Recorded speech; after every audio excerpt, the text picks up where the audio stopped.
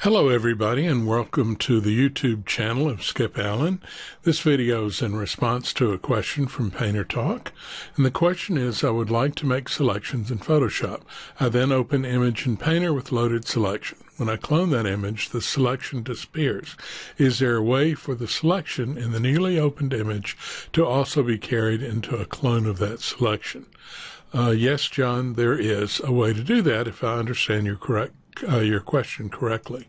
So let's go over to Painter. What I have here is WaterIris2 PSD. This is a file that was created in Photoshop, and I created 3 alpha channels inside Photoshop. Now, you've got to understand that if you make your selection in Photoshop, you need to save that selection as an alpha channel, and that way it'll bring the selection over into Painter. Okay, once you get the image into Painter, now you want to make a clone of it. To do that, you go to Windows, Clone Source. Now, I'm not going to go up to File, Quick Clone, or Clone.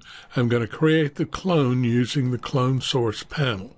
And I do that by clicking on Open Source Image, and then I select any image that's open in Painter will be listed here, but I select the image that I want to be the clone source, and in this case I want my WaterIris2 PSD to be the clone source. So I select it, that creates the clone source, and now this document is the clone rather than the original. Okay, so if you had multiple channels, multiple layers, more than likely those layers will be flattened. But the good news is all of your channels are still there. So the first thing you want to do is go up to File and Save As, and you save it as a RIF file. Oops. There, RIF file. And you want to do this, I've already done this several times.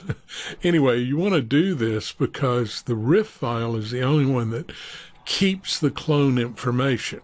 Once you get all your cloning done, you can change it over to PSD file, and you'll lose the clone information, and you can go back to Photoshop, but your channels will still be there.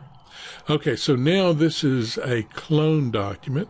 What I would probably do is I would probably get rid of what is in the canvas layer, and I would probably add another layer, and then I would go to Select, Load Selection, and I can load one of the alphas that I created in Photoshop.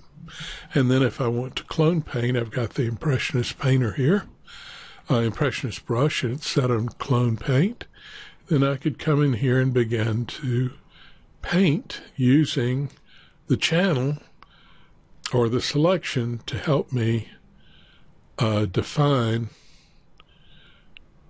the clone painting. And so if I hide the marquee, select, hide marquee, you can begin to see how my selection is working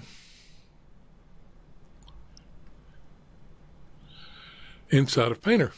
So there you go. You can make a clone source inside of Painter that retains the channels that you created in Photoshop. Hope that helps. Bye-bye.